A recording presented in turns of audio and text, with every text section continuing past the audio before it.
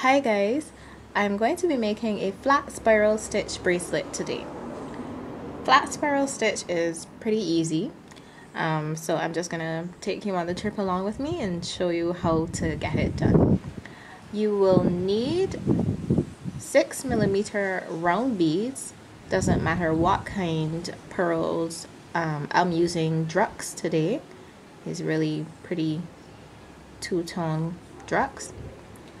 4mm beads. You can use any shape you like for this. You can use bicone crystals, you can use, I'm using fire polish today. Any 4mm bead you like, you can use. And I'm also using size 11 seed beads. I have this kind of sea green palette going on today.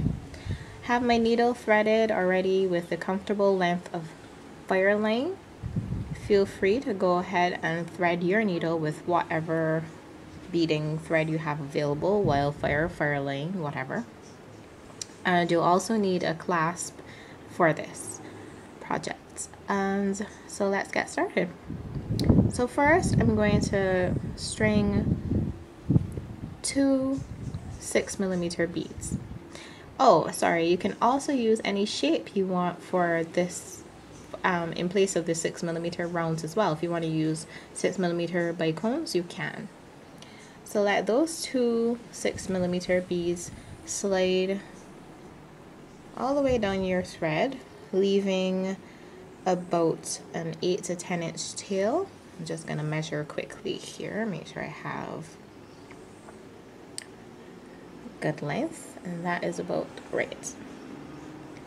Then I'm going to pick up 5 size 11 seed beads,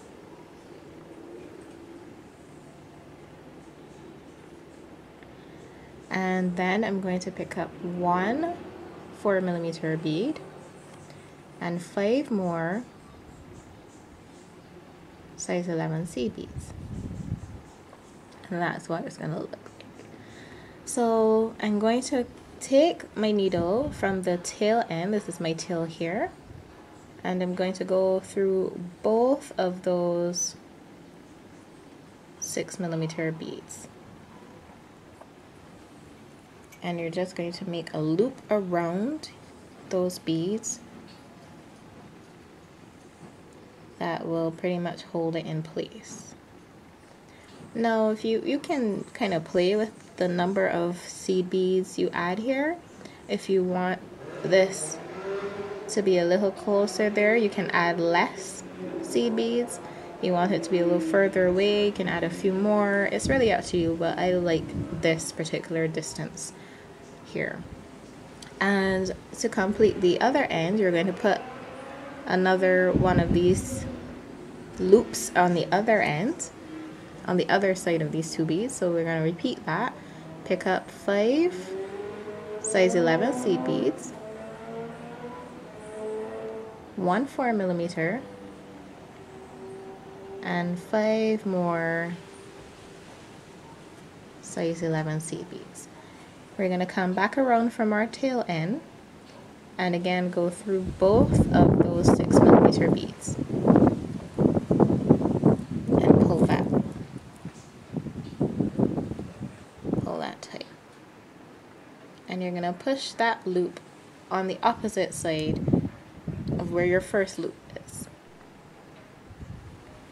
You can just tug on both ends and that will actually help keep those beads in place. Now from here we're going to add 1 6mm bead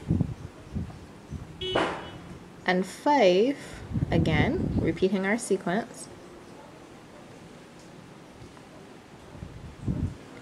5 size 11s, 1 4mm,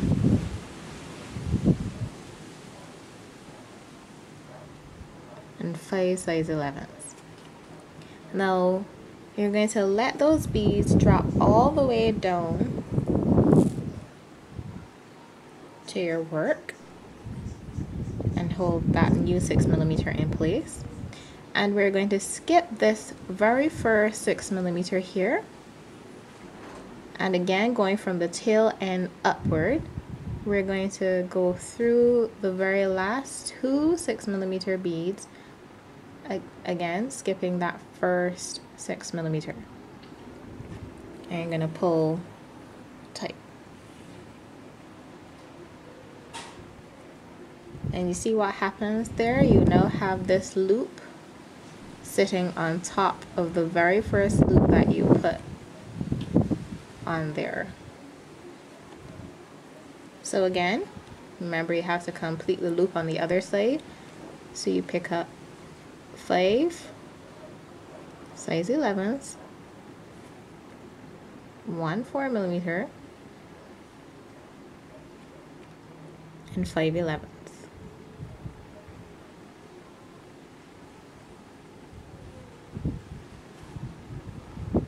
And again, you skip that very first 6mm and you go through the last two 6mm. Oh, I'm getting caught.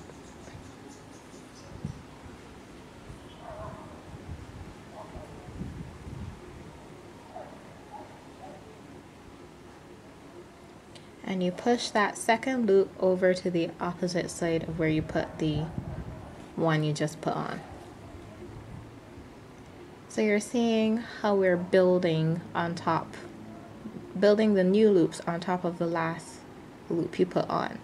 Now what you want to be very careful of when you're doing this particular bracelet is not to flip your work over at any point in time.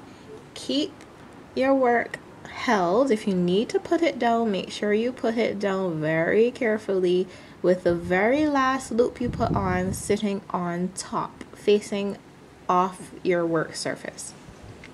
Because what will happen if you flip this over, you can see how each new loop was sitting on top of the last loop.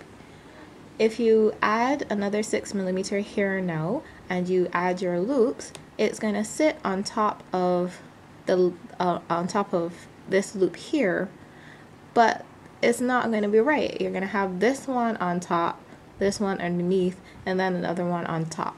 And you will notice that when you finish your work. So just make sure that you keep your work so that the very last loop, the one furthest away from your tail, is on top at all times. So if you can lift it like that, you know that you have your work in the correct orientation. So just remember that as you go along. If you have to take any breaks, just remember that when you come back to your work. So I'm going to pick up a 6mm again, and then your 5 CBs, your 4mm, and your 5 CBs.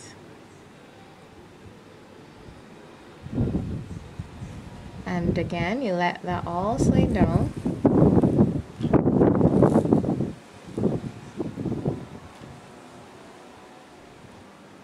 And you hold that new 6mm in place, and you go through the very last two beads, including that last 6mm. So this one and this one. So you're now skipping the first two. So you always push your needle through the very last two 6mm beads.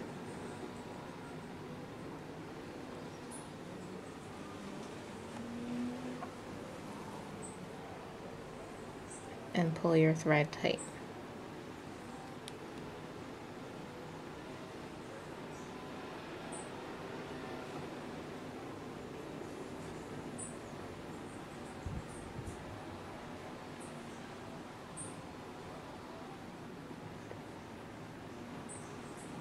And again, just go back through the very last two 6mm, those two right there. Pull your loop tight. Make sure not to get it caught around the other loop, and push it to the other side. So now you've got a good idea of how your bracelet should be building on top of itself, and I will continue to my desired length, and you can go away and do your bracelet as well, and we'll come back and I'll show you how to put on the clasp. Okay, I'm back. I am about to just put the very last loop on my bracelet, so I'm just going to go through those very last two 6mm beads there and push that to the side. And now I'm ready to attach my clasp. So I'm just going to show you what my bracelet looks like so far. And you can see they're all laying on top of one another, all the loops. I actually did miss one of these 4mm beads along this side and ended up having to pull out all well, not too much, probably about 3 or 4 beads, 6mm beads, to go back and put that back in because it would just look odd and very noticeable, well, to me anyway. So I had to go back and do that. So I'm just going to show you now how you can attach your clasp. So putting on that very last loop brings you right into position, luckily enough, to attach your clasp. So what I'm going to do is pick up 5 of these 11 seed beads, and I'm going to pick up my clasp I already have on a jump ring over here, and let that slide down a bit, and then I'm going to pass through the very last seed bead that I put on and just pull this tight, just like that. And actually, if you really wanted to, you could just have this little stem. You could go all the way down through those seed beads, and let me turn it over so my last loop is facing up. Right, so you could just pass through all those seed beads, which will now come loose, and go around your loop, come back up those core beads, and reinforce your loops again, your clasp, sorry. But what I'm going to do is I'm going to add, just going to pull that tight again, I'm going to pick up 4 beads, 4 of these seed beads, and we're going to make a little loop around here. So I'm going to go down 2 of my core beads, the very last 2 core beads, and that is going to create a little loop here for my clasp to hang on to, or to hang on to my clasp rather. Then what I'm going to do is stitch back up one of these loops on the side. So you're probably not going to be able to pass through all the beads in one go. And then I'm going to stitch back up my clasp and reinforce those beads there.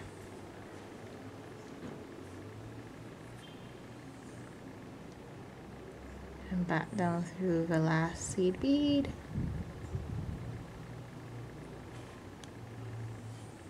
And back down those 4 beads on the other side. And then back down my core beads. And you can reinforce that again if you want to. Then I'm not gonna reinforce it again. What I'm gonna do now is show you how to end your thread. But first, I just want to point out to anyone that this may bother. Doesn't bother me, but it may bother you. The last of your loops can lift up into the air like that as you're wearing the bracelet. If that really does bother you, what you can do is stitch through your beads on the side there, and then kind of line it up. I'm gonna bring it in a little bit closer. Line up your last loop next to the one before it, and see where the beads kind of line up, and maybe those two will go really well there. I don't know, maybe you can zoom in a little bit closer. What you can do is you stitch up through that last loop, and you stitch around and stitch down through this next loop, and that will fasten this last loop to that one, and it won't be able to flap around like that. And you repeat the same thing on the other side. So you stitch back up through your core bead back to this side now, and you stitch through those beads, and then find a bead where it kind of lines up next to, and then stitch back down the loop before it and back down there. And you can do that on both sides, and it will stop your loops from flapping around. But like I said, it really doesn't bother me, so I'm just going to zoom back out just a teensy bit and show you how to end this thread off. So your thread is now coming out of your core beads, your 6mm beads, and you can just really get under there and catch the thread, and just make sure that it's not getting caught on one of your loops. Pull gently and make a knot just like that. And then of course you always stitch down. Just make sure again it doesn't get caught on anything. And you repeat that. So just push your needle behind the thread in your core beads, between your core beads, and just tie a knot. I'll do it one more time. You don't have to skip 2 beads every time. You can skip 1, you can skip 2, whatever you want. Do again. Push your needle behind your thread. Pull a loop, put your needle through, and tie a knot. And just be really careful when you're tying that knot that the thread doesn't get caught in your seed beads or one of your loops or something like that. And then I'm just going to take my needle down through a couple more beads, pull it tight, and get my thread burner and just trim that thread really close there. Okay, and you just repeat that for the other side of your bracelet to attach your clasp.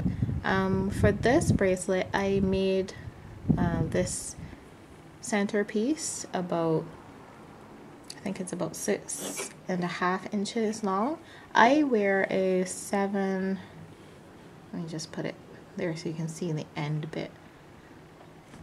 About 6.5 is just about where my bracelet base would have ended. I wear my bracelet about 7.5 inches long, so you do have to be mindful of how long your clasp is. I'm just using a regular lobster clasp with a jump ring, and I'm going to use a small jump ring for the other side of my bracelet. So I'm going to do the loop the same way and attach the jump ring so that my lobster clasp has something to hold on to on that side. What you have to consider, sorry, I'm losing my train of thought. What you have to consider is the length of your clasp. If you're using a toggle clasp or one of those S hooks, or you know, any sort of fancy clasp, you will have to consider the length of that, because toggle clasps can get quite big. So whereas I might just have to leave about, let's see here, about 1/2 inch for my clasp on this side, and you know, I usually estimate about 1 inch if I'm using a lobster clasp, because by the time I put in the beads on the other side as well, I'll take up about 1 inch. I'll add about 1 inch to my bracelet. So measure your toggle clasp or whatever clasp you're using, and just be mindful of the length that you'll need to take away from your bracelet so that when you put on that clasp, it's not too big. Okay, so I'm gonna finish off this end and my bracelet will be complete. I hope you enjoyed this tutorial. I enjoyed showing it to you, and happy beading. Share your comments, subscribe, click the link below, subscribe, like the video, share it with your friends, and just have a great time beading. Thank you so much for watching. Bye bye.